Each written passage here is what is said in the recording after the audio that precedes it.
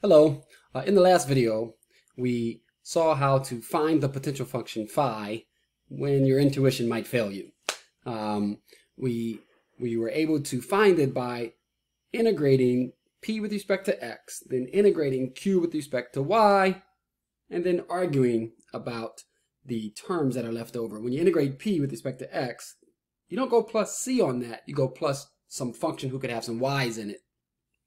When you integrate q with respect to y, you don't go plus c on that, you go plus some function who could have some x's in it. And so this argument is okay, it works, but we're going to find that there's better ways to do it. And then what do we do with this? Why do we care about this? Well, what happens is that we can take this and use it to be able to evaluate a line integral. If my line integral involves that same particular vector field, and I'm independent of path, I don't care which path I take, any curve that goes between those 2 points, then what I can do is go find out what that function is, and I can evaluate the function. Sorry, the function is there. Okay, and I can then plug into the function. The ending point comes first, and then the starting point, and I subtract phi at the ending point minus phi at the starting point is the value of the line integral. Okay, all right, great. Let's look at another example here, where we have a vector field and we're moving along a curve that is elliptical, half of an ellipse. We'll call that curve C. The curve is really not even described as not parameterized. It's just described as the elliptical path that goes from 2 on the x-axis up to 3 on the y-axis down to -2 on the x-axis. We could parameterize it, but really that's not the way to go here. Okay, we're going to see there's going to be a couple approaches. So let's go and find out what's going on with the p and the q. Is it possible that it's independent of path? Do we have to take that path? So if p is equal to 2x plus e to the minus y, and q is equal to 4y minus x e to the minus y, is it true that py equals qx? Well, py is minus e to the minus y, and so is qx. Well, that's great. F is the gradient field for some potential function phi. The way we can find phi is by integrating. Integrate p with respect to x. We'll get x squared plus x e to the minus y, plus maybe some function who has some y's in it. Integrate q with respect to y. We'll get y squared, 2y squared, plus x e to the minus y, plus some function who could have an x in it. Okay, these are both equal to phi, so these should be equal to each other. Any terms with mixed variables in it should cancel. And we have the following statement: x squared plus some function of y only is equal to 2y squared plus some function of x only. How could that be? How could x squared plus a function of y be equal to 2y squared plus a function of x? It's just going to be that the function of x is the x squared and the function of y is the 2y squared. Okay, you have your function now, and you're ready to go. As far as figuring out the line integral value, you have -2, 0 as your ending point, 2, 0 as your starting point. And so we can get this value by just plugging in. Plugging in a -2 and a 0 gives you a 2. Plugging in a 2 and a 0 gives you a 6. And then subtracting these gives you a -4. All right, great. Let's take that same question. Okay, and let me just show you a different technique on that. You integrate p, you get that value. Don't go integrate q. What you can do now is, since this is phi, you can take its y partial and set it equal to q. So if the first term has no y's in it, the second term's derivative is minus x e to the minus y with respect to y. The third term, you could use a prime symbol for that. I mean, yes, it's, dy, we can use partial symbols for sure. Del of this guy with respect to y, but it's a single variable guy. Let's use prime. So minus x e to the minus y plus g prime of y, we set this equal to q. Because phi has, as its y partial, exactly q.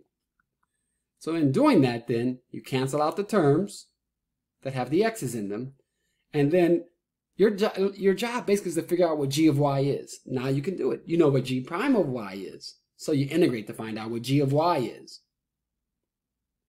And so this is this is the technique that I normally use when I'm doing a 2D. When I'm doing a 3D, I'll show you what I use for that in another video, but it's similar to the previous technique that we did without the argument part. And so this is it. We have our x squared, we have our x e to the minus y, and the g of y was 2y squared plus a constant. In evaluating, though, you know you don't have to use the constant, because the plus c would cancel from the c from the other part when you do phi of the ending minus phi of the starting. Okay, great. So that's two ways to do it where you go find the phi, where you employ the fundamental theorem of line integrals. But you have another option. You were given this along that curve, but we could, since it's independent of path, we could pick another curve. We could pick a more convenient path. We could pick a path that goes directly along the x-axis. Okay, from 2 to negative 2. Because we're going backwards like this on the x-axis, I think it's best to parameterize the path by letting, instead of x being equal to t, let x equal to negative t. Then t, which is supposed to start, you're supposed to start at x equals 2. So then that makes t equal to negative 2. You're supposed to end at x equal negative 2. That makes t equal to 2. 0 for y, because you're on the x-axis.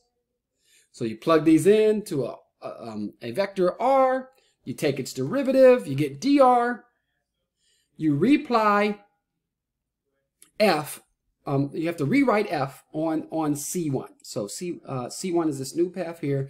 Rewrite f. Replace all your x's with negative t's. Replace all your y's with zeros. So instead of 2x plus e to the minus y, you're going to have negative 2t plus 1. And then for the next part, you don't even have to worry about what that is. It'll be 0 plus t. Well, it'll be t. But you know what? It doesn't matter. As soon as you see a 0 in dr, whatever's in that second component of f, it doesn't matter because it's going to get dotted with that. It's going to be multiplied by 0. So you can just ignore it. Just put something to hold its place. Blah is what I put. All right. So you take your dot product and you get 2t minus 1. That's what you're integrating with respect to t as t goes from minus 2 to 2. So you get 4 minus 2. Be careful here. On the second way, by plugging in negative 2, you get 4 plus 2. Subtract. 4's cancel out. And you get that same minus 4 from before. Okay? So find the phi or pick a convenient path. Or you could always parameterize the path you're given. I don't recommend that though. All right, great. And so let's just do a quick review slide here. So when qx equals py, or for the 3D check, we're going to do a 3D example coming up soon in another video. If the 3D check holds, the line integral is independent of path. You can always use the given path. That's not going to, you can always do that. That will never change. But we found that when you're independent of path, though, you can pick a convenient path made up of horizontal or vertical lines. Especially if they're along the x or the y axis. That makes everything great. And now there's there's definitely a third option, which is to use the fundamental theorem of line integrals, abbreviated FTLI here, where you go find out what phi is, and you evaluate the ending point. You evaluate phi at the ending point and subtract what you get by evaluating phi at the starting point. When it's time to find phi, you have options. You can integrate each of these. Integrate p with respect to x, integrate q with respect to y, integrate r with respect to z. You can integrate all these guys, and then you have to make a detailed argument. about the extra functions that come in from the plus the constant part. You could, in 2D though, what you could do is integrate p with respect to x. That's phi. Take its y partial and set it equal to q. And then you integrate to find out what g of y is. All right. And then the third method, which I think I prefer for 3D, is called the sifting method. I call it the sifting method. You do the same thing you do with the integrate method, but then you just collect all the unique terms. And that's it. That'll be what phi is. No need for the argument. I want to show you how bad the argument is and how nice this shortcut sifting method is. I'm going to make a whole video of me going through a 3D argument. It is a total mess. All right. Sorry this video went so long. Thank you for watching. My name is Nakia Rimmer, helping you through this multivariable calculus journey. Working through the fundamental theorem of line integrals. Got a couple more videos to go. And please comment down below, like and subscribe, and reach out to me. Find your way to my webpage if you want some extra resources. See you in the next video.